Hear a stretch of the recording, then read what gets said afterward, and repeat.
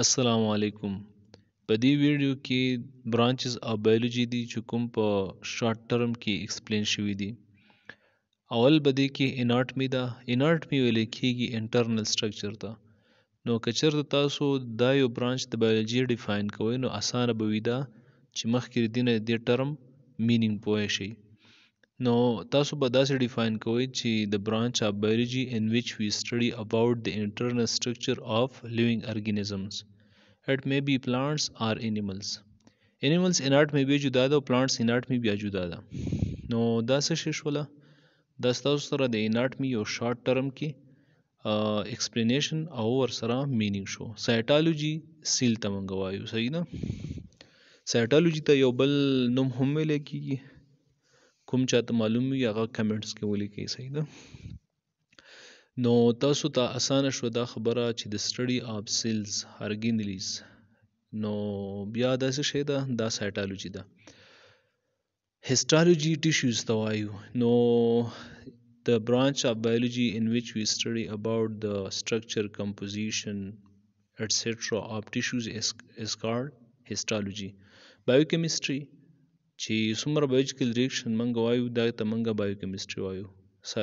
فیزیولوژي انټرنل فنکشن ته ویل کېږي. نو انټرنل فنکشن اف لیوینګ ارګانیزم مونږ په څه کې سټډي کو؟ په فیزیولوژي کې. جینیټکس هیریډیټي.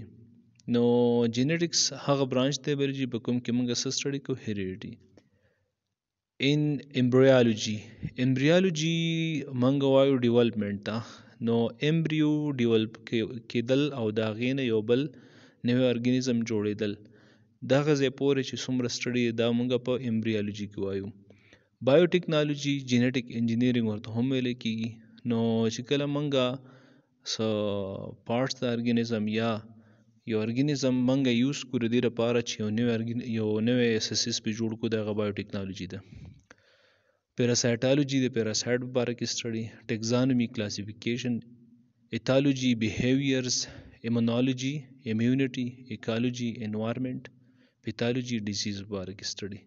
اینڈ سو مینی مورس. نو نور هم داسې ډیر شی د بایولوژي برانچز دي. په دې ځای کې په شارټ ټرمز کې د بایولوژي دا څه شی دي؟ دا برانچز دي او د هغې شارټ ټرمز کې د دې مینینګز دي. د نور ډیفینیشن به تاسو ته انشاءالله د دې ویډیو نه اسان شوی وي. دا راته ووایئ که ستاسو دا ویډیوز خوښیږي نو لایک خامخا، صحیح ده؟ د هغې نه پس کمنټ هم کوئ، څه پرابلم وي ورته، څه مشکل وي نو د هغې لپاره به زه بیا لږ ځانله یوه ویډیو جوړوم. تھینک یو.